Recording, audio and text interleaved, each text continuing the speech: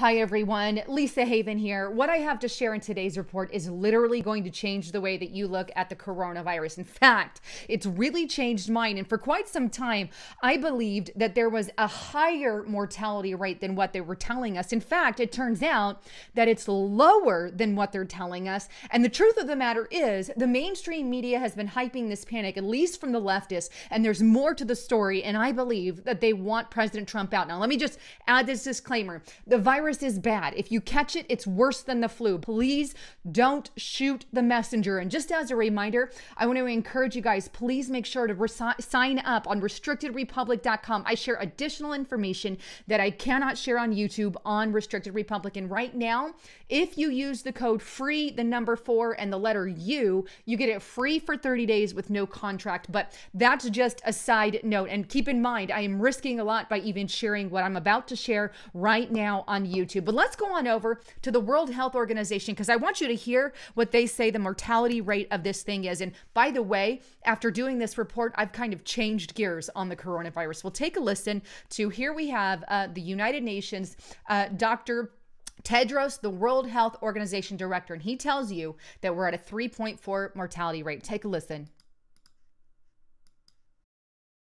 Globally, about 3.4% of reported COVID-19 cases have died.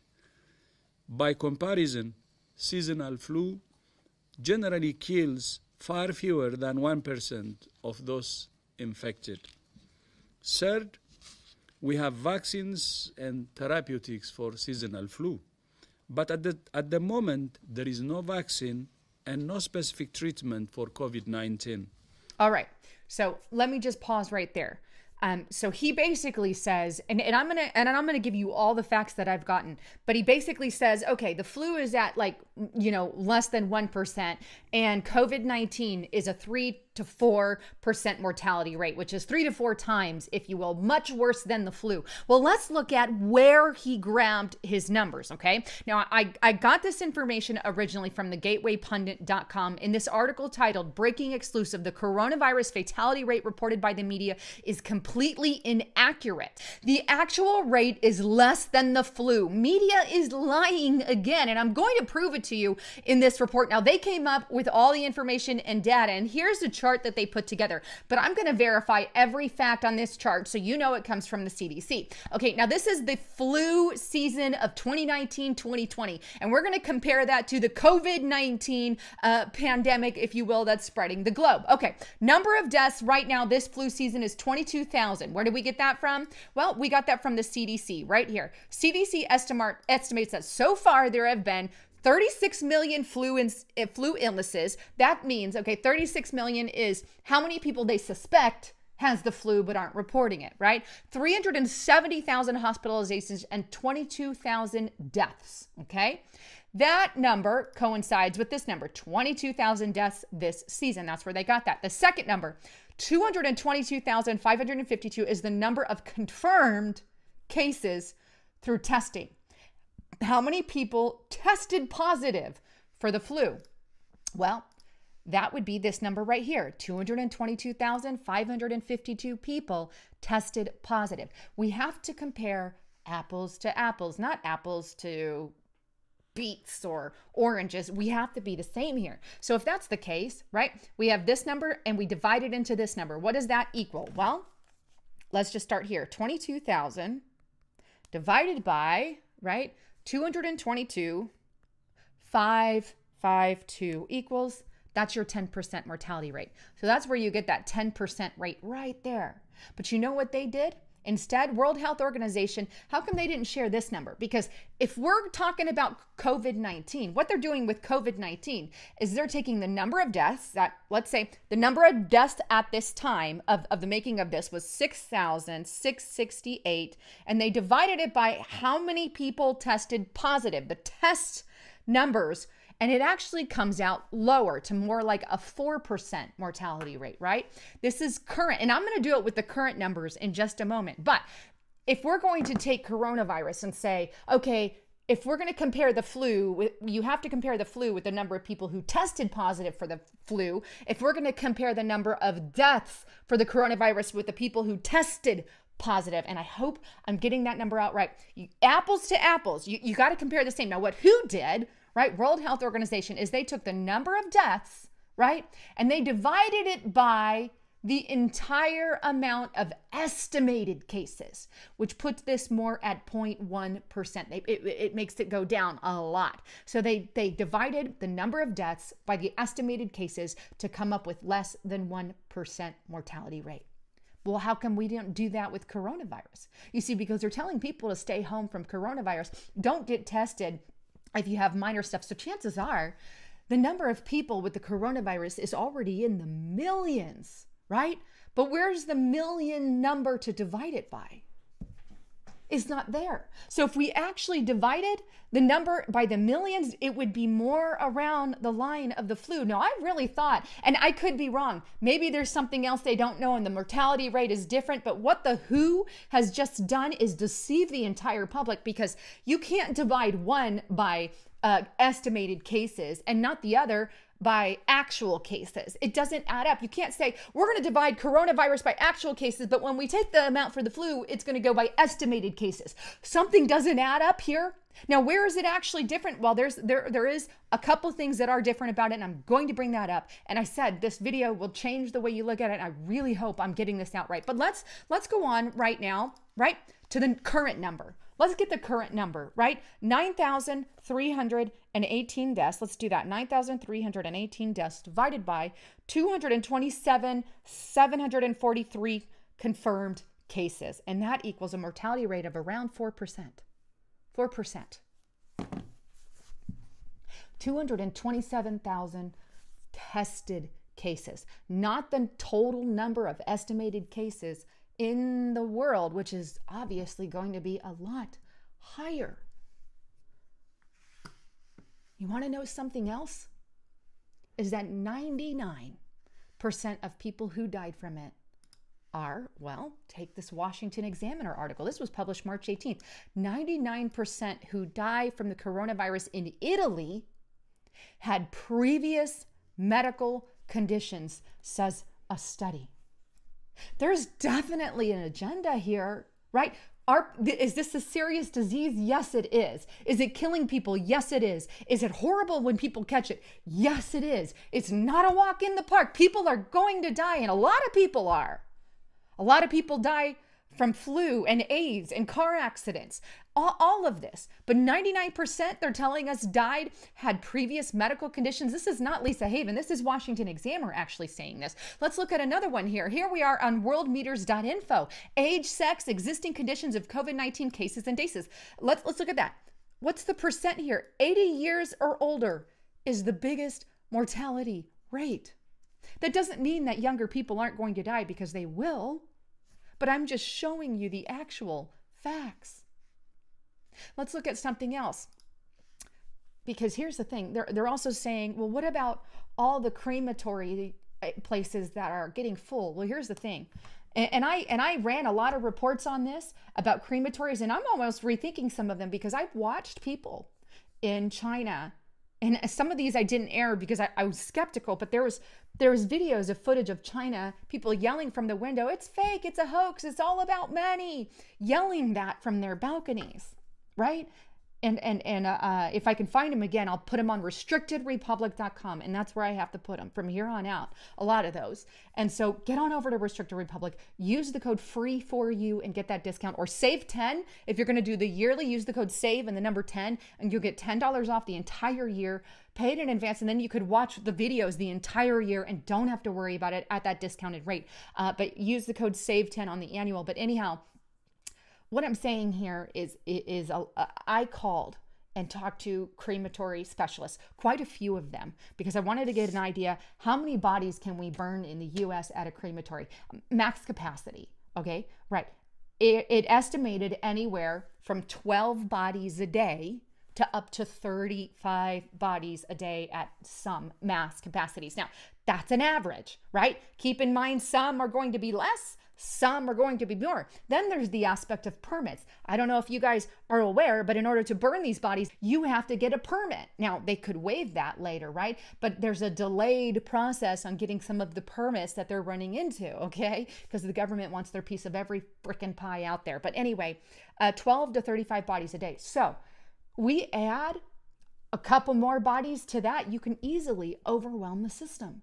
It's not too hard, if you will, to overwhelm something. And keep in mind, if a nursing home gets hit, like what happened in Washington, or a place where there's a lot of people susceptible, like your hospices or whatever, you can easily increase that. Just like if the flu got into something, it can increase that vulnerability. And here's the difference: is with the COVID-19, it is worse when you catch it as compared to the flu. That's a fact. And I'm going to get into a couple other facts, but let's get on to this average. How many people die every single day in the United States of America? 7,452 in the US. Someone dies every 12 seconds. Every 12 seconds. COVID-19 would increase that. I'm not trying to downplay that, but what I'm saying is they're blowing this way over and above and putting the entire country on lockdown when there's better things they can do, like help the vulnerable, like isolate the vulnerable. Let's take care of those who can be really susceptible versus shutting the whole damn country down and putting us into an economic crisis and causing panic where we're wiping out our grocery stores, we're wiping out our food supply. And for those who aren't prepared, they're going to panic. And we're talking about long shutdowns now, and I haven't gotten there. But here's the other thing. How many people die every year in the United States? 2,813,503 registered deaths, almost 3 million deaths per year in the United States. And that was in 2017. 3 million people on average. Now, here's what I predict. COVID-19 is going to spread whether we lock down the country for a time or not. When it opens back up, it's going to spread, right?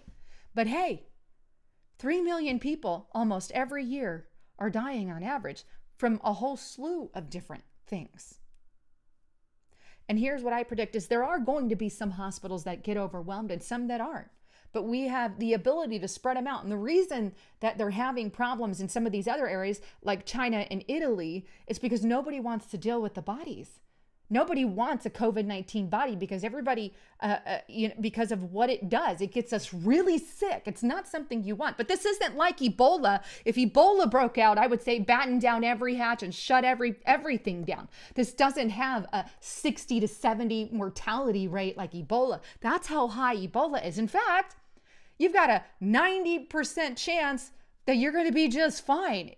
A lot more, 80, 90% chance of being A-okay and getting through this. You see? But here we have this article here, Infowars.com. It's also Michael Schneider, the economic collapse blog, who originally wrote it. The United States government is prepping for an 18-month pandemic. And they're prepping for critical shortages. Now, they've been prepping for a while, but if they can't calm the panic, calm the public, then we're going to end up in lines and bread lines and all of that. If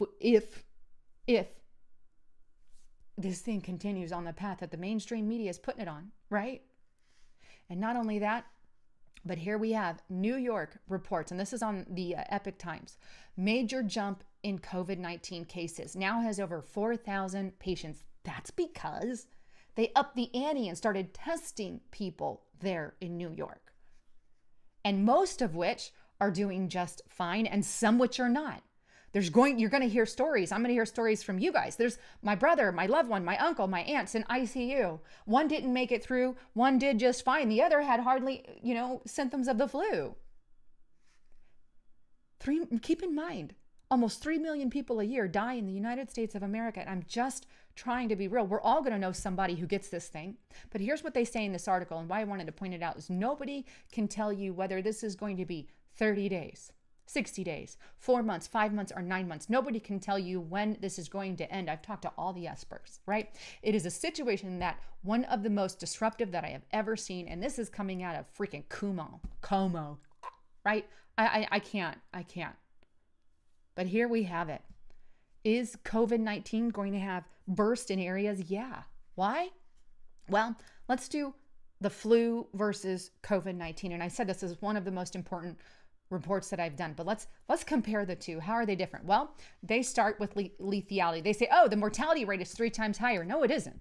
I just blew that out of the water. You can't take the number of estimated cases and divide that by death and then not take the number and then not take the number of estimated cases for COVID-19 and then divide that. No, they're taking the test count and dividing it by the deaths for COVID-19, but they're not taking the test count for the flu and dividing it by the number of deaths. That's not apples to apples. So that's blowing out of the water. I used to think maybe there is a higher mortality rate, and maybe, but in all reality, this isn't real math. So it's almost as if they want to cause panic. It's almost as if they planned this because Ukraine didn't work, Russia didn't work, and they wanted President Trump out of office. I'm not happy fully with what's going on right now and the way things are being handled. Let me just make that clear. But anyway, that one kind of out of the water. Containment. Okay, this one's correct. People infected with coronavirus can transmit it to others even if they experience a mild cough and are otherwise healthy. True. What makes COVID-19 a little worse than the flu? It is worse than the flu, right? It is. Okay, why? Not necessarily because of mortality rate, at least off the numbers that they're giving us. And I told you, I'm kind of changing course now, but at least on the numbers. But keep in mind, people are going to die. It's going to get ugly here in the US because of the panic, because of the spreading of the virus, and because of everything the mainstream media is putting out there. But anyhow, it is, when you catch it, it's worse, right? You could get higher temperature. Some of us could end up in ICU, but most of us are going to get through it. Some of us won't, right? If according to what they're telling us, the more susceptible people, and that's why I say we need to keep them isolated and keep them safe and protect them. But at the same time, not crash our dang economy. But anyway, it's worse. So when you get COVID-19, you're going to feel sicker than you do when you have the flu. At least many of us will, right? So that's one thing. And the other thing is it spreads easily. And it spreads more than the common flu. Why? Because no one's immune to it. It's a brand new flu on the forefront.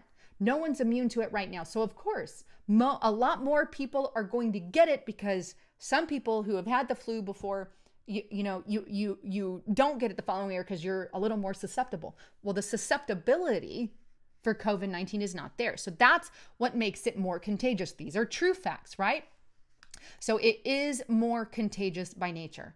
It's also, and I wrote some notes here, so I'm going to pull those up. It's more transferable, and people who don't have any symptoms basically can spread it. That's the other thing, because it has a long incubation period. And then the other thing is you can re-catch it. You can catch it more than once. See? So that's the thing. So if there is no true immunity to it, who's to say this thing is going to ever go away? It's not. You know, it could go down and then come back up again in a couple of years or whatever. But they're already talking about 18 months to years. You know, if they start batting down the hatches, they're already 3 weeks in Italy to a lockdown. 3 weeks. China, months, China, right? Because they have a communist regime, but we're supposed to be like China. Don't get me wrong. This virus isn't good. And I'm not saying, I'm saying it is a bad virus. I'm saying that. But I'm also saying I want real information. If you're going to put our country into a panic and cause an economic meltdown, millions of people are losing their jobs. Millions. For what? And I think I get so upset, and the mainstream media has a lot to do with it. And you know what? And I'm going to be watching this closer, and I've got so much to say. But the truth of the matter is, this is where we're at. And like I've said before, we allow it once, this kind of quarantine lockdown. America, you know, is never going to be the same. They're going to tell everybody, start social distancing forever, amen. You know what that's going to do to our country? Right? I get it right now. Great, we need a social distance, but they don't want any face-to-face communication anymore. They're telling us stay 6 feet apart. That's not going to end after COVID-19. Don't shake, don't touch hands, don't give hugs. They want all sense of humanity gone. They already took it with our phones, right? Half of our teenagers are glued to the phones and they're sitting next to each other, talking on the phone, texting to one another. Now we're going to take it one step further. Now you can't even touch anymore.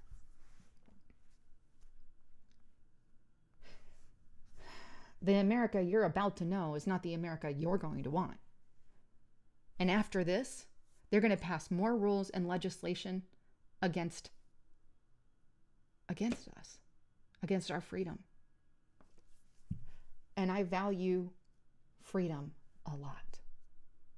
And I'm mad because my kids are about to lose every ounce of freedom and maybe not even know. But welcome to a new America. From here on out, every virus that pops up, let's put them under quarantine again. Hey, and then when the vaccine becomes available, you either get the vaccine, and they're not going to say we force you. They're just going to say, well, you don't have the vaccine, you can't travel. You don't have the vaccine, you can't ride in trains or airports or subways. They're going to force it on everyone. It doesn't matter if it's good or not. And that's not even right. Anyhow, I'd love to get your thoughts, comments, and concerns. Please don't forget to check out my partner at My Patriot Supply. If you guys don't have food storage, you need to have food storage on hand. And right now, I believe they're 2 months-ish out on some of the shipping, but I've still put in an order because they're talking 18 months on this thing. I mean, it could go way out. And so at least I've got something in the making. So give them a call or go to My Patriot or go to preparewithlisa.com. It's My Patriot Supply products. They're out sometime on some shipping, but give them a call. Get your product today at preparewithlisa.com. Anyhow, thanks again for tuning in. I'm Lisa Haven, signing out.